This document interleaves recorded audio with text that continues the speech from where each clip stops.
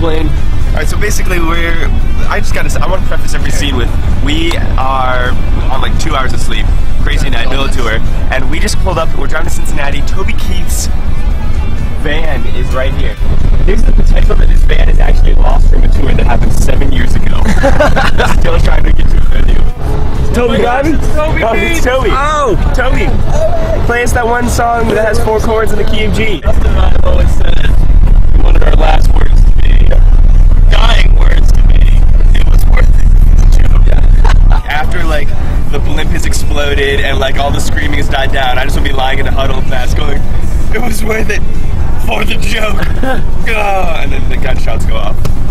Colin, was it worth it for the joke? It depends on how funny it is. Wasn't that funny? Might never are.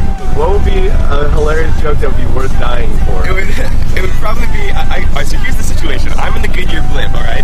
I'm taking it over pirate style, flying the thing, I've rigged it with explosives, right? And then last second, I like strap on my parachute, hit the explosives, blimp explodes, people are dying, screaming, bring someone with me who's like, oh my god, it's gonna blow! And then I just yell, that's what she said! People die and the stadium's ruined and I'm probably dying too because you can't base jump from that shallow. But then you say it was worth it. And then at the end I'm in the huddle and we can come back to that where it's worth it as a joke. It was worth it for the joke. I would say it's always worth it for the joke. Your response? It is always worth it for the joke. Chris? No. No. Colin, worth it? In that case, I'd say that's what she said joke is always worth it. Okay. I thought that was funny. What does everybody else think? Jared, give me a scenario where a joke would be worth dying for. Alright. So you're in a country club. Which one? The most prestigious one. Surrounded by old people. And they're eating boiled goose, obviously. You fill the goose with dynamite, call the cops.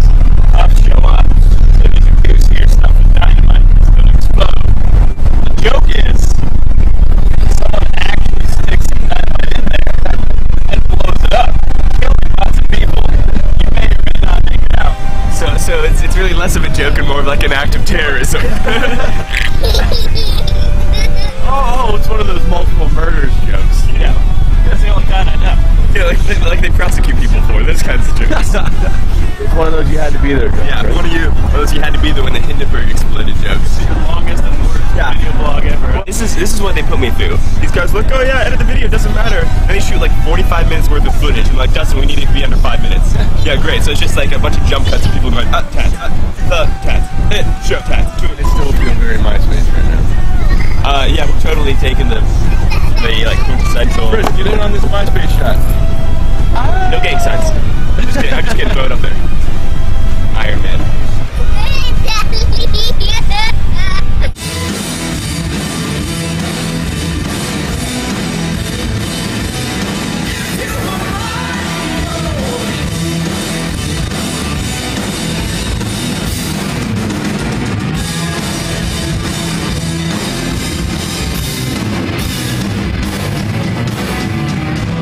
So it's a little before noon. We have a day off, which is always awesome.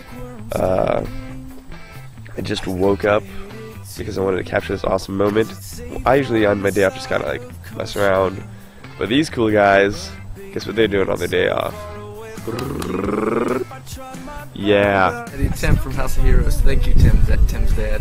We had a day off, and Tim's dad let us so kindly borrow his bike, and we're about to ride 40 to 50 miles together to go get his old bike from Dan Gartley from Sanctus Rio.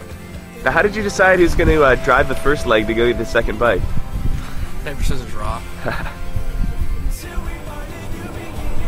bro.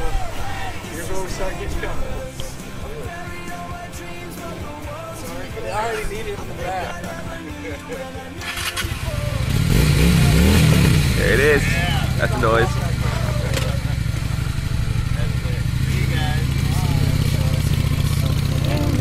Let me know when it's safe to begin to feel all the things I knew before.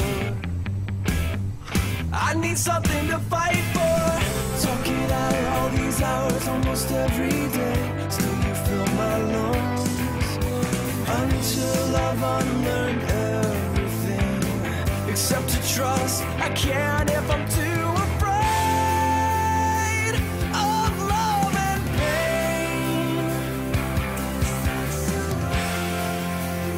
tell me that